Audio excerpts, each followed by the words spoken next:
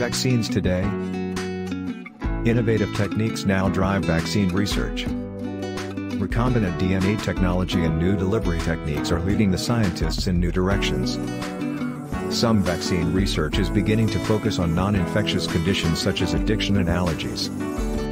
Researchers earlier targeted common childhood diseases such as measles, mumps, and rubella. Vaccines for these diseases reduce the disease spread greatly. Pertussis vaccine development took considerably longer time. A whole cell vaccine was first licensed for use in the US in 1948. Viral tissue culture methods developed from 1950 to 1985. That led to the advent of the Salk, inactivated, polio vaccine and the Sabin, attenuated oral, polio vaccine. Mass polio immunization around the world has now eradicated the disease from many regions. Routinely recommended vaccines were developed early in the 20th century. These included vaccines that protect against pertussis, 1914, diphtheria, 1926, and tetanus, 1938. These three vaccines were combined in 1948 and given as the DTP vaccine. In the late 1940s, large-scale vaccine production took place and it made it possible to ensure disease control. The vaccine everyone was waiting for was polio vaccine. Parents were scared of the polio epidemics that occurred each summer. They kept their children away from swimming pools and sent them to stay with relatives in the country. People waited for a vaccine, closely following vaccine trials and sending donations to the White House to help the cause. When the polio vaccine was licensed in 1955, the whole country celebrated. Jonas Salk, its inventor, became an overnight hero. More vaccines followed in the 1960s, measles, mumps and rubella. In 1963, the measles vaccine was developed. By the late 1960s, vaccines were also available to protect against mumps, 1967, and rubella, 1969. These three vaccines were combined into the MMR vaccine by Dr. Maurice Hilleman in 1971. The 1970s, vaccine success. During the 1970s, one vaccine was even eliminated. Because of successful eradication efforts, the smallpox vaccine was no longer recommended for use after 1972. While vaccine research continued, new vaccines were not introduced during the 1970s. Haemophilus influenza. Vaccine development in the 1980s, Hepatitis B and Haemophilus influenza type B. The vaccine for Haemophilus influenza type B was licensed in 1985. It was placed on the recommended schedule in 1989. When the schedule was published again in 1994, the Hepatitis B vaccine had been added. The Hepatitis B vaccine was not new, as it had been licensed in 1981. It was recommended for high-risk groups including infants whose mothers were hepatitis B surface antigen positive. It was also recommended for healthcare workers, intravenous drug users, homosexual men and people with multiple sexual partners. Immunization of these groups didn't effectively stop transmission of hepatitis B virus. That's because about one-third of patients with acute disease were not in identifiable risk groups. The change of recommendation to immunize all infants in 1991 was done. It was due to the failed attempts to control hepatitis B by only immunizing high-risk groups.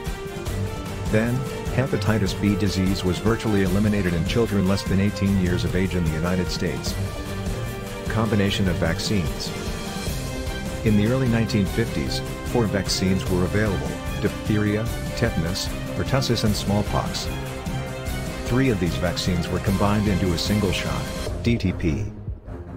2-year-old children received 5 shots but not more than 1 shot during a single visit.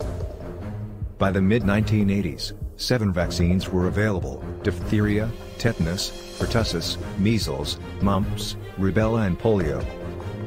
6 of these vaccines were combined into 2 shots, DTP and MMR, and 1, the polio vaccine, was given by mouth. 2-year-old children received 5 shots and not more than 1 shot during a single visit. Since the mid-1980s, many vaccines have been added to the schedule. The result is that the vaccine schedule has become more complicated than it once was. Children started receiving far more shots than before. Now, Children could receive as many as 27 shots by 2 years of age and up to 6 shots in a single visit. Earlier DTaP and MMR vaccines were combined. In the same way, new combinations are being made to reduce the number of shots. Adolescents, like adults, were recommended to get tetanus boosters every 10 years. Most people are requiring their first booster dose around age 11. Other than this, most adolescents did not require additional vaccines unless they missed one in childhood. Vaccines for adolescents. By 2005, vaccines specifically recommended for adolescents were only recommended for subgroups. It was based on where they lived or medical conditions that they had. Vaccines for adults provide them increasing opportunities for health. Historically, vaccines were deemed to be only for children. However, vaccines for adults are becoming increasingly common and necessary. Most adults think only of the tetanus booster recommended once in 10 years. Even then, many adults only get the vaccine only if they injure themselves. In 2005, the Tdap vaccine was licensed as an improved version of the typical tetanus booster, TD. The newer version also contains a component to protect against pertussis, whooping cough. All adults, especially those who are going to be around young infants, should get the Tdap vaccine. Adults often unwittingly pass pertussis to young infants for whom the disease can be fatal. In 2012, the CDC recommended that pregnant women get a dose of Tdap. It has to be administered during each pregnancy between 27 and 36 weeks gestation. In 2019, the CDC recommended that Tdap or TD vaccine could be used for booster dosing once in 10 years.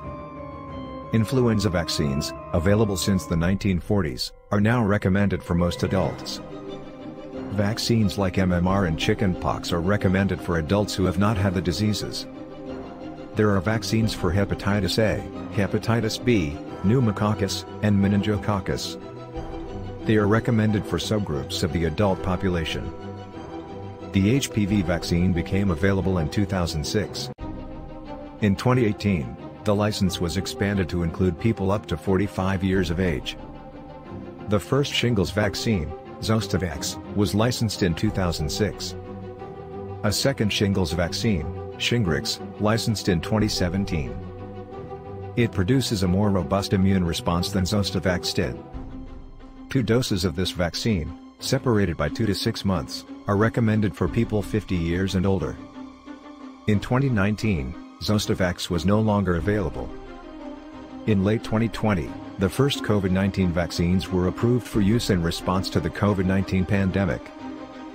Most adults were recommended to get this vaccine. Initially, due to limited supplies, eligibility groups were made, in order to protect those most at risk first. Now these vaccines are being administered to children too. Unlike childhood vaccines, adult vaccines are typically not mandated.